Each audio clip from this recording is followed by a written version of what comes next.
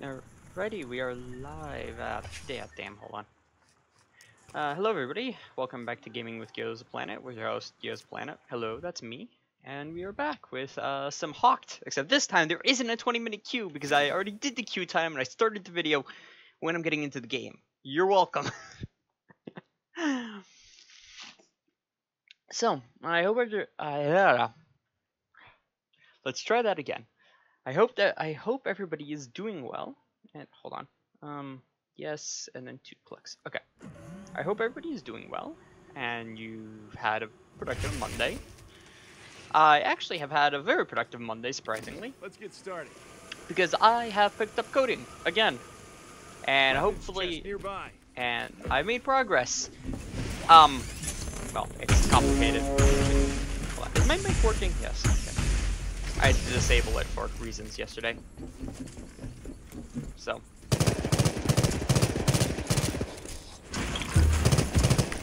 Oh, they get. That's an enemy. That's not good. You do not want to hear the words enemy nearby when you are the one being pinned by an army of robots. Luckily, though, I am at height, and I also have, well, effectively infinite passive healing because of... Oh, yeah, that's bad. Hi. Highlight loot sources. Not great. Yes, quick charge is wonderful, though. So we can get over here and then sit back. Okay, so we've got somebody right next to us who has some kind of rifle, I believe, which would make the most sense. Okay, there's not much we can do, except kind of... Oh! They left. Or at least they're on the other side of this hill, which means we can sneak over here and grab this loot chest, or weapons chest that I've been going after. Trying to go after, accurately. So, yes, I have been coding, and it has been fairly productive, I will admit. If you don't know, I am... Okay, hold on. I'm gonna... I just realized that this game is incredibly loud. Like, to the point where I can't actually hear myself. So I don't know if you guys can hear me well. Well...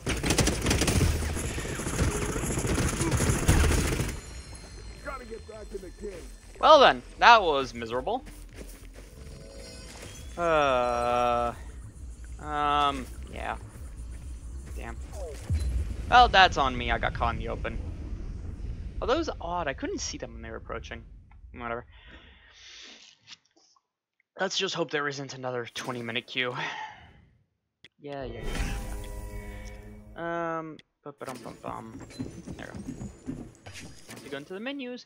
I'm actually just going to turn down the game a bit because this is far too loud. There we go, that's a lot more reasonable. Which means I can turn up my internal audio, and there we go, I can still hear myself. So, if you don't know, I'm currently attempting to develop a game in Roblox called Showdown, which is a arena fighter game where you and up to, I think, 8? No, you and 7 other people, so there's 8 in total. Players drop into an arena, and you've got 3 lives to duke it out, and whoever's left wins. And you can, and there's going to be characters, different maps, different types of characters. So like, you'll have the flanker characters who are like fast assassin type characters. Well, assassin type characters is not very accurate. They're fast characters, and they'll have like low health and low defense stats, but they'll be able to move around quickly and usually have like escape options abilities. So like a smoke bomb or a very fast dash, or like a checkpoint system maybe, where like you can throw down like a little marker and you warp back to it, kind of like Tracer from Overwatch, stuff like that.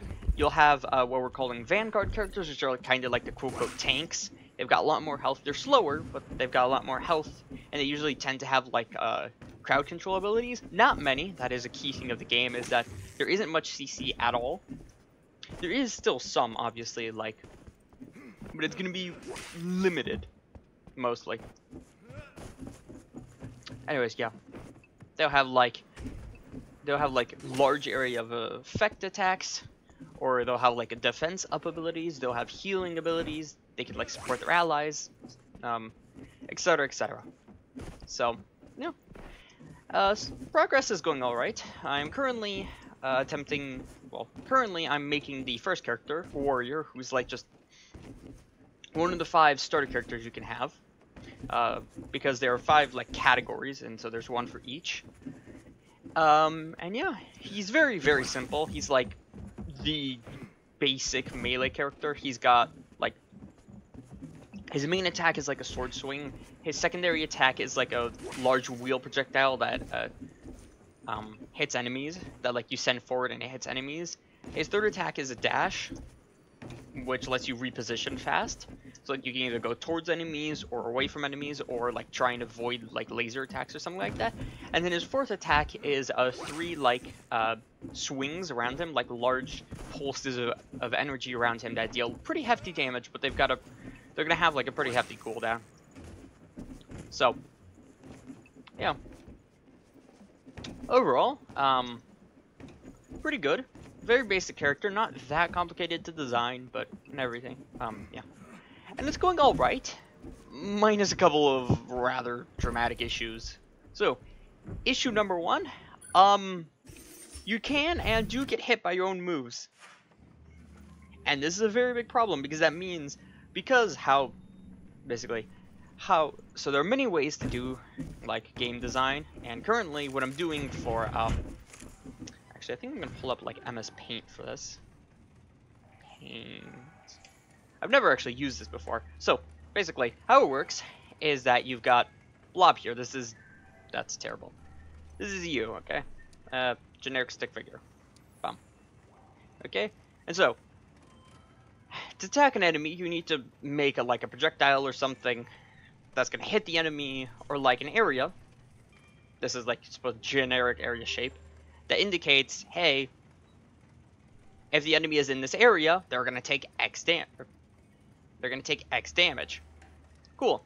So with projectiles, that's pretty easy. You just say, hey, I want to summon a projectile. Like, hey, I'm gonna summon a projectile here, and I'm gonna give it like this speed, which that's supposed to be a 50. Wow, this is not a game. 50 speed and 10 damage. DMG SP. Sure. 50 SP.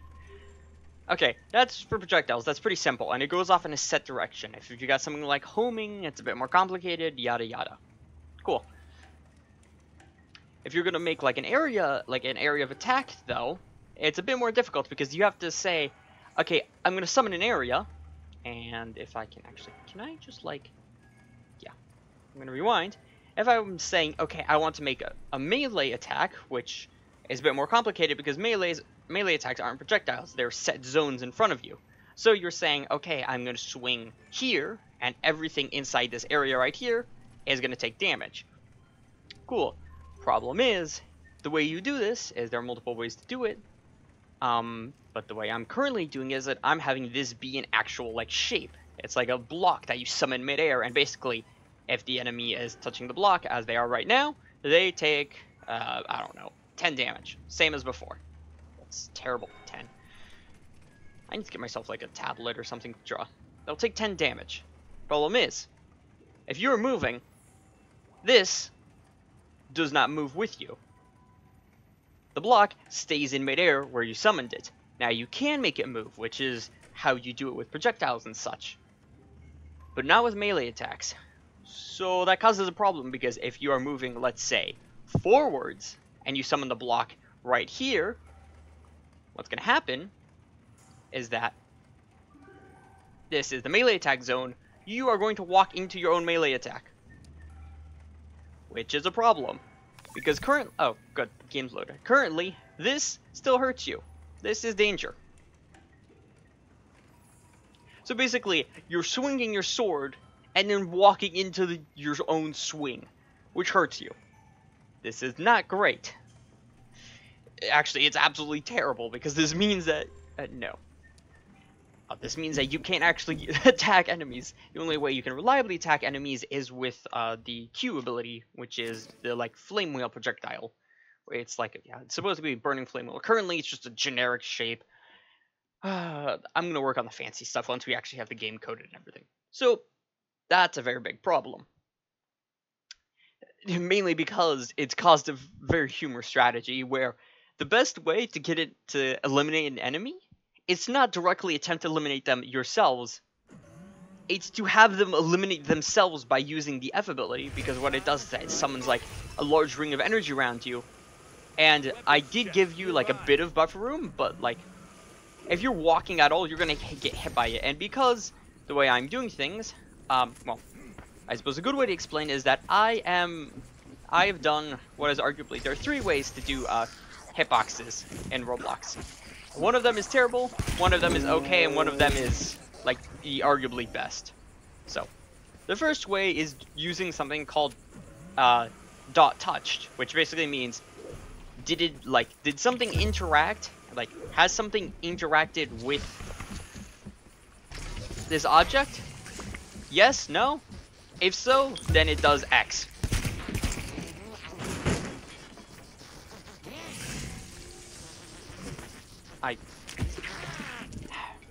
So basically what it says is an example of dot touch should be like this wooden thing right here. If I walk into it, the game checks and it says, okay, when I walk into it, it says, okay, turn green, and the wood would turn green. This is nice and all, except it has a couple of problems. Number 1, it's quite unreliable for a couple of reasons. A, Roblox does not have incredibly good servers. And I mean, like, when I say not incredibly good, I mean they're completely unreliable. Which means what happens is that the game says, okay, you're touching this, and then it sends that several times. So that means if this block was coded to, let's say, deal 10 damage to you, and I walk onto it, there's a chance that it's going to do 10 damage 2, 3, 4 times. Which is really bad if you have something like a melee hitbox, because then that means the enemy takes 2 to 4 times the amount of damage that they're supposed to. Oh, well, that was easy. Nice. Alrighty. So, that's also not good. That's one of the reasons. Other one is that Somebody's close. Nah, crud. Okay. Let's get up here and try and get some height on the area and survey the scene to see what's going on. That's AI. It says enemy nearby. That means they're in a 100-meter radius. Okay, found them. And they are right down here. Guessing. Okay, we're gonna drop down. Also, if you hear it.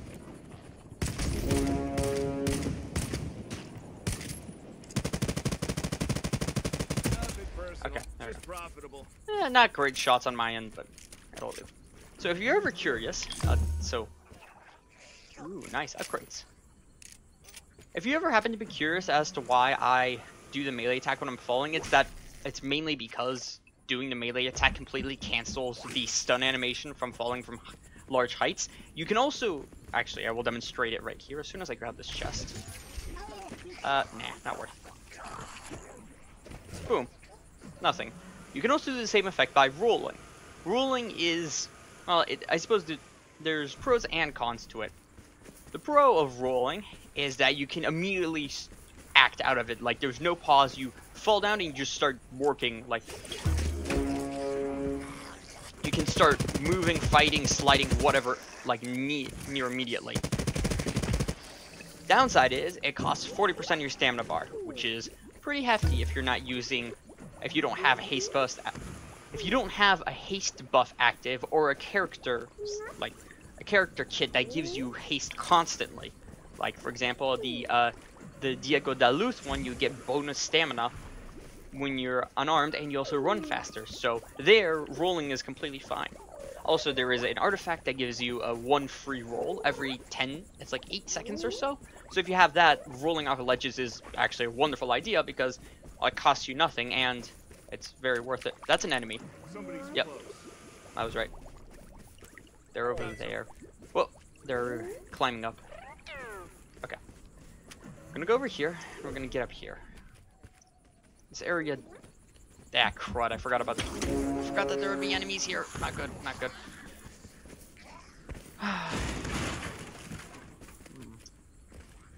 Where did they go, is the question.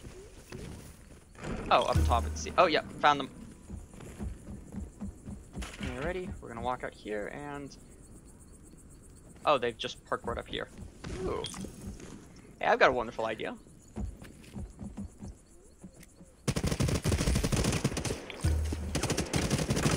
Oh, I'm out of ammo.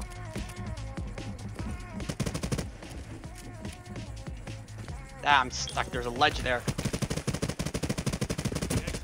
There we go. I don't think they saw me hanging from the ledge, which is very fortunate. I'll be honest, I probably should have led with a revolver shot there, but you live, you learn. Comet cutter? Yeah, why not? Actually, yeah, okay. We'll take the comet cutter, but what that means is I need to find myself an assault rifle. Mainly because I no longer have a mid-range option. The comet cutter is like designed for long range. It can work at medium range, but it's not really worth it. It's not a great idea. So ideally, I want to find myself something like a BTAR rifle. Somebody's close. Ah, great. That's not good. I will get back to the coding talk in a minute. I want to, first off, not die. Enemy spotted.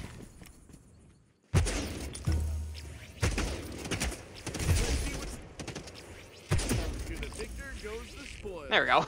Well, that was not that bad. Nice. Okay, that's a Delta unit. We can fight them to get more loot. Okay. So yeah, basically, I need a rifle now.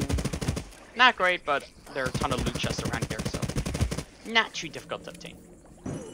Anyways, point is, so yeah, the problem with dot touched is that it's effective, it's cheap, and it's simple.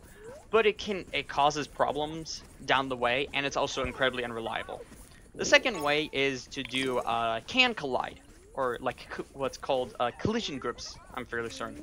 I might be confusing the two here because collision groups is another thing I've been attempting to learn, which basically says, like, are you X, for example? Are you object named X? If you are, I can interact with you, and you turn green. If not, I can't interact with you. This is ideally this is the ideal manner in which you say, hey, does this... Okay, hold on. Right, so there's three ways, I was saying. There's dot touched, I've talked about that. There's a second one, I'm not actually sure what it is. And then there's the fancy solution, which is complicated, which is what's known as ray tracing, which basically is just a very fancy way of saying you use beams of light to detect if an enemy's in the path of the thing you are trying to do.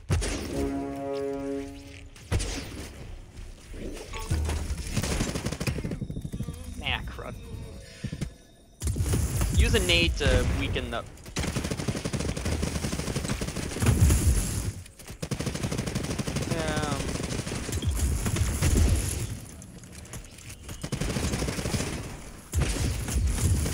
There we go. Ooh, phew. So, what do we get? Stagger shots. Not bad. I'll take it. Anyways, let's go get this airdrop. Where was I? PvE damage. That would have been useful 30 seconds ago, but who knows. Anyways, so, yeah. So the third one is what's called ray tracing, which is basically you use beams of light that come out of an object to detect if something has passed through.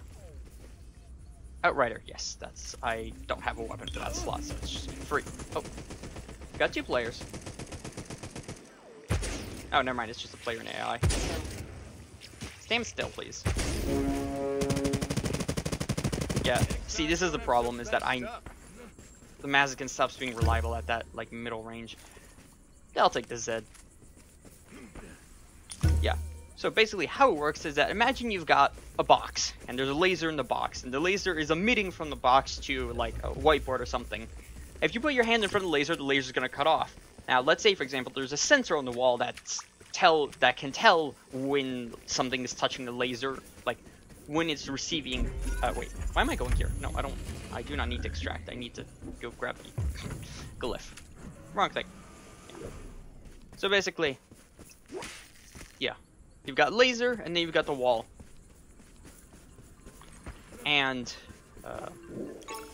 Yeah, and if you put your hand in front of the wall, the sensor suddenly notices, hey, I'm not getting light anymore. There must be something in the way. This is how ray tracing works, is that it sends out invisible, like, rays in front of, like, in the direction that you indicate, and it checks, is there something in the way? If there is, it does something. If there isn't, it keeps work going.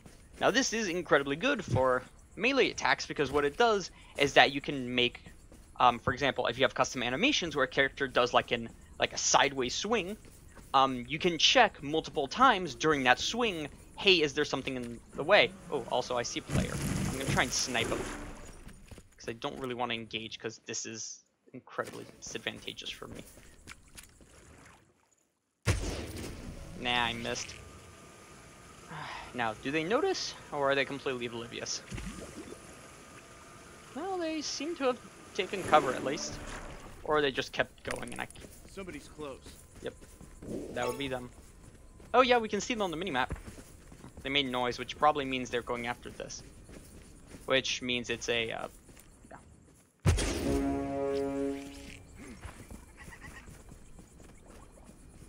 I'm out of grenades. This is terrible news.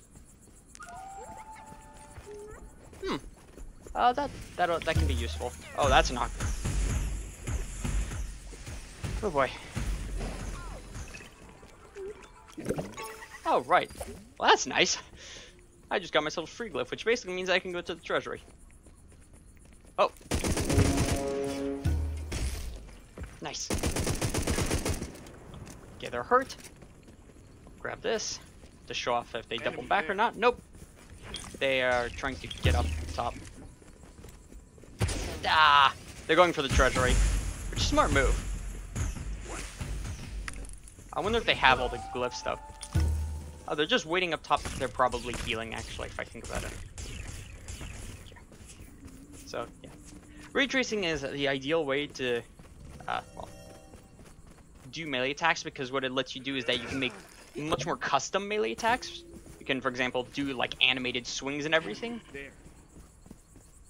And it also lets you detect, like, are there multiple enemies in the way? It also makes guns more accurate and stuff, and etc. So, overall... Oh, perfect. I was about to say, I would love a Hush glyph right now to be able to get over here. And avoid having to fight the Delta unit, which is the name of that guy. Also, we're gonna take this. Oh, those are landmines. This is bad. I also can't parkour up there. That's also fair. Somebody's close. Parkour. No, that's bad. This is terrible. Oh, there they are. I can't hit them. What?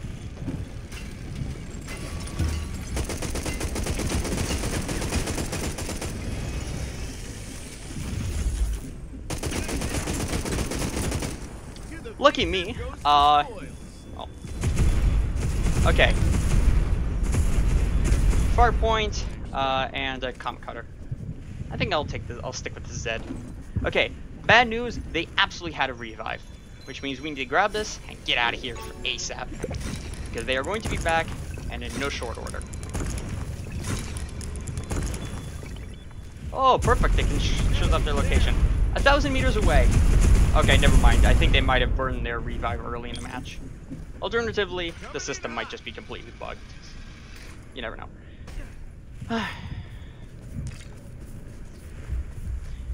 Weak spot damage, I'll take it. Because actually, fun fact, the skull glyph, even though it says bonus weak spot damage, that's true, it gives plus 15% headshot damage. What it also does is that it gives plus 40%, I think it is, a range on your guns, which is actually pretty decent. So, you know, it's not a bad one to have, especially if you're going to the extraction, for example. Although, see, as there isn't anybody here, I might as well just re-roll it for something a bit better. Anyways, yeah. So those are the 3 ways.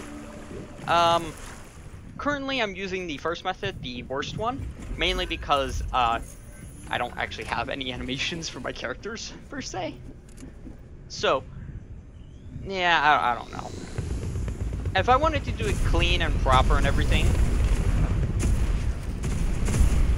Wow, these explosions are loud. Okay. If I wanted to do it clean, proper, and how you should, what I would do is I would make custom animations for each ability, and then I would have, if it's like a melee ability, for example, I would have the